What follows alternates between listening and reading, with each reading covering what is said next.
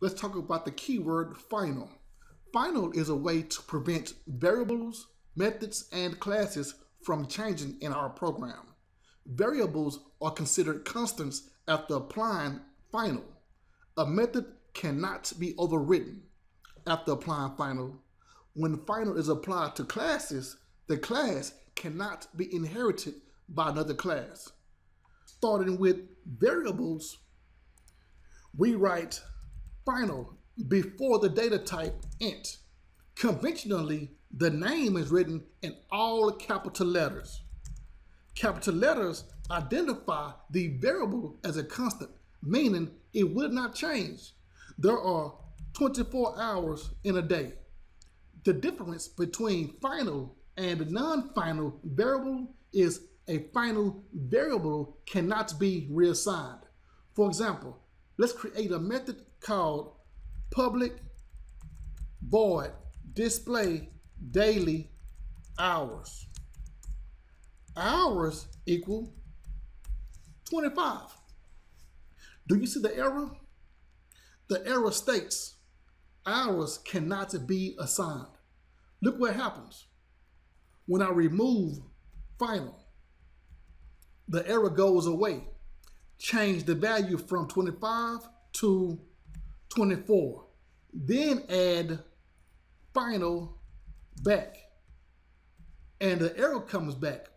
The error comes back because we are only allowed to initialize a final variable one time, either directly or inside a method. Final also prevents method overriding. Let's see what happens when I go to this other class, test final time. Extends the parent class. Time is a terrible thing to waste.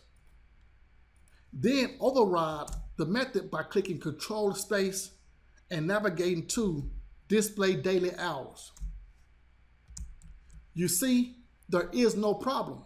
But if I go back to the parent class, then add final to the method after public and save, now we see a different error inside the child class. Not different error, but now we see an error in the child class. Hover the error, and the error says cannot override the final method. Declaring a class as final implicitly declares all of its methods as final. A final class prevents inheritance. If I add final between public and class, then we see an error that's different from the previous error, and it says cannot subclass the final class. To recap, let's go over this again. Final variables cannot be changed because they are considered constant variables. Final methods cannot be overridden, so they prevent method overriding. And final classes cannot be subclassed, so they prevent inheritance. Thanks for watching.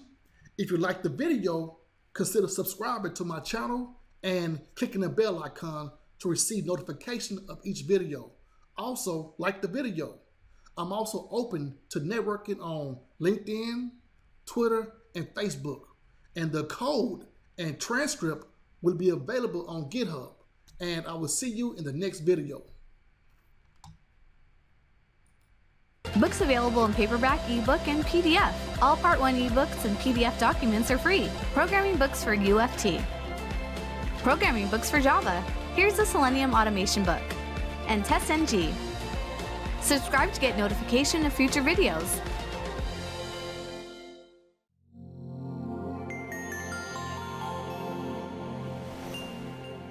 Don't forget to like, comment, and share.